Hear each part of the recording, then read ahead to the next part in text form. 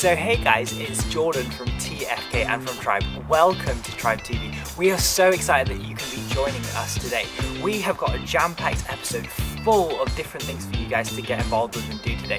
First we've got worship, then we've got a couple of games, then we've got some stories with Judah and the Cookie Monster, then we've got a lesson with a guest storyteller which we're super duper excited about. I'm going to pass straight over to the girls and they're going to be doing a song with you this morning called Ray of Light. So what I need everybody to do is stand up on your feet, give yourself a little stretch, shake it all out and get ready to do your best dance moves.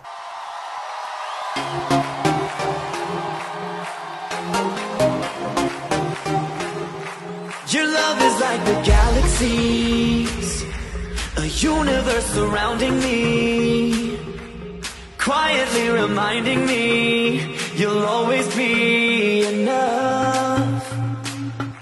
Your grace is like the ocean floor, with hidden treasures to explore. And my heart will be forever yours. I'm ready for your love. We lift one voice, we bring an offering of praise. We shout one name, Jesus, the Savior of the world. Your love is like, your love is like a ray of light. We're burning like a ray of light.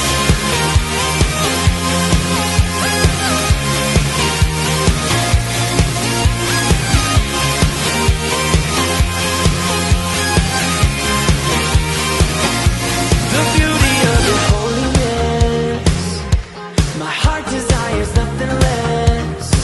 Your face is shining over us, the sun of righteousness. We lift one voice, we bring an offering of praise. We shout one name, Jesus, the Savior of the world. Your love is like, your love is like a ray of light. We're burning like a ray of light.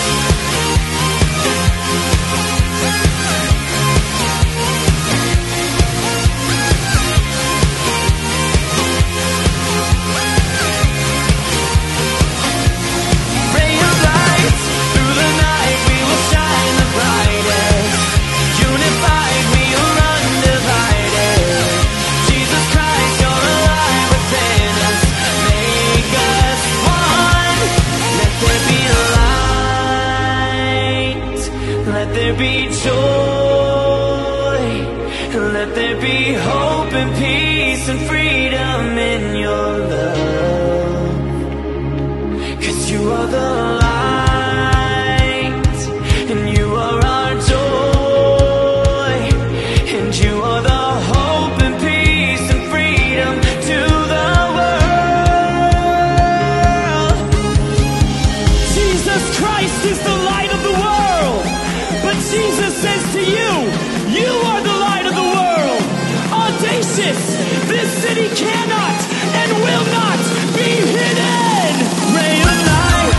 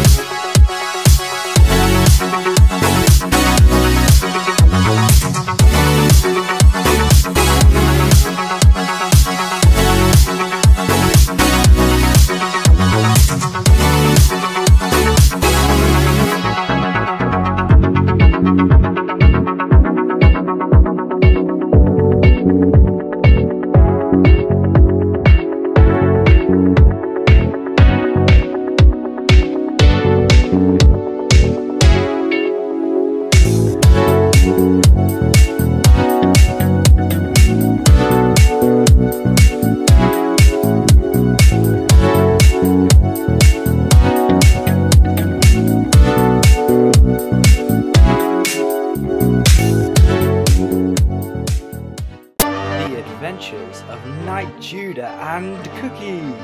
One day, Knight Judah and Cookie set out on a quest. They wanted to capture a dragon. They set out and walked.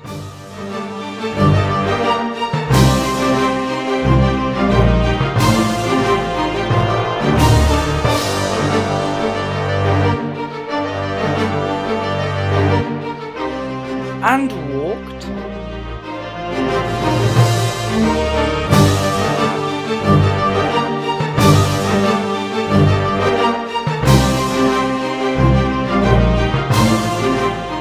And walked. All of a sudden, a bandit kidnapped Cookie.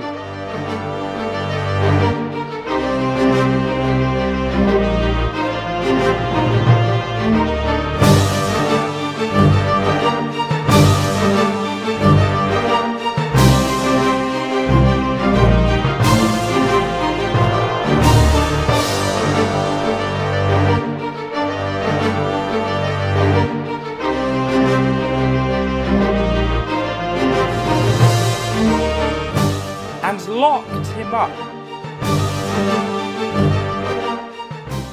Judah's quest changed from finding a dragon to helping Cookie. He ran and ran and ran.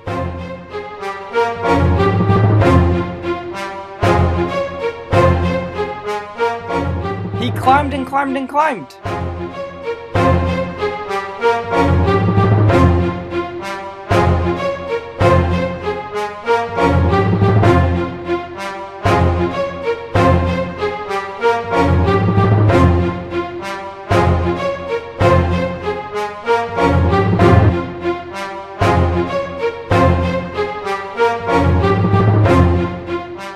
He climbed and climbed and climbed.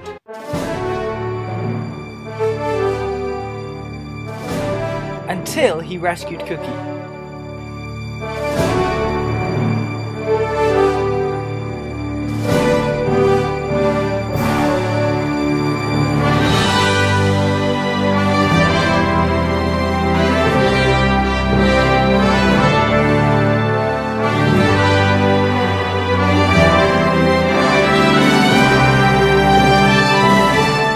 Woohoo! Knight Judah is our hero!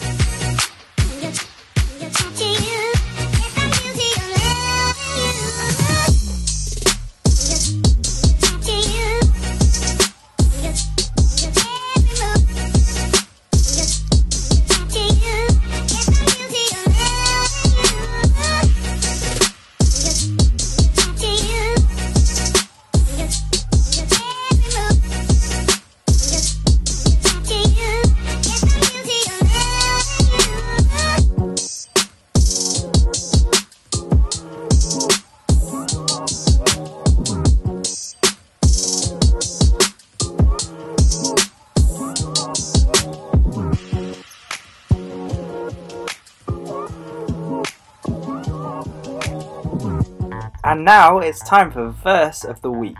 This week's verse comes from the book of Luke, and it says this: "For nothing is impossible with God." Luke 1:3-7. Repeat after me.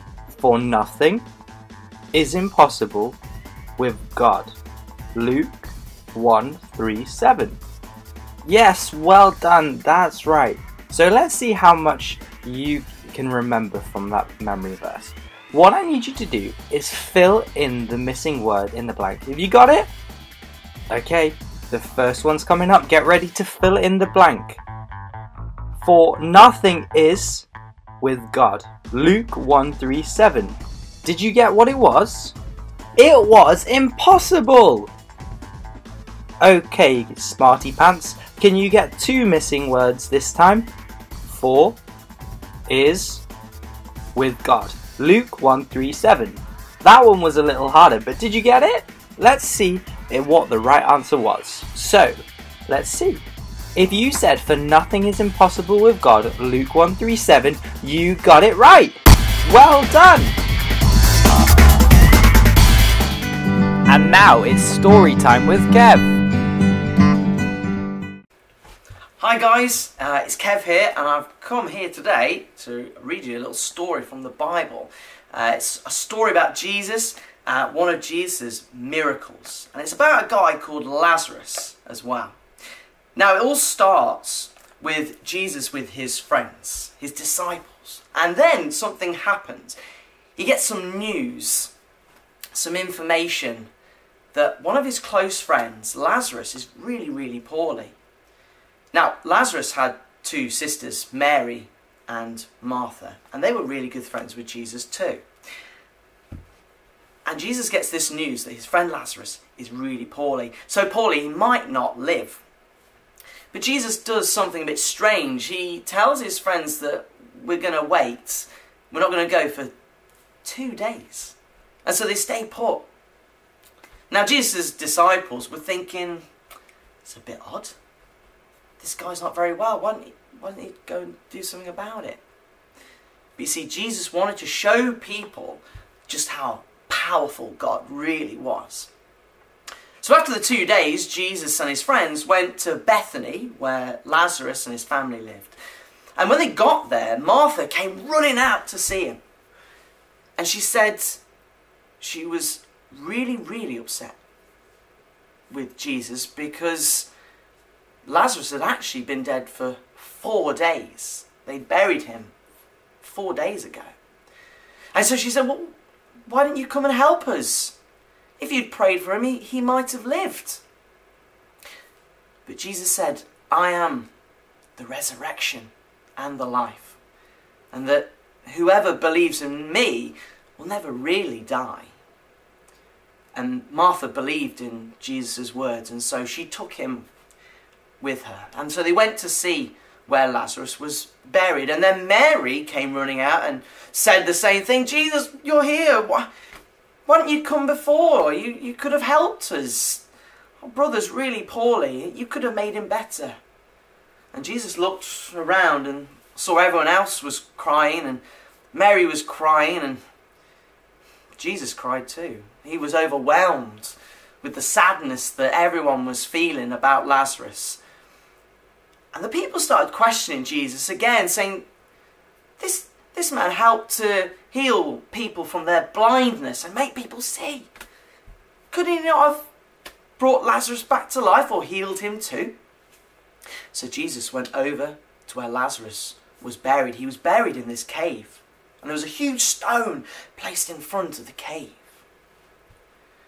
And Jesus said, open the cave, roll the stone away. People were a bit confused and a bit disgusted. Mary said, well, it might smell really bad. But Jesus asked them to do that. And so they moved the stone away.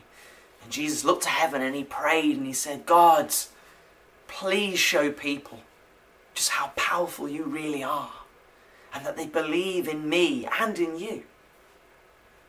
And at that, Jesus turned towards the cave and said, Lazarus, come out! And just like that, somebody came out from the cave.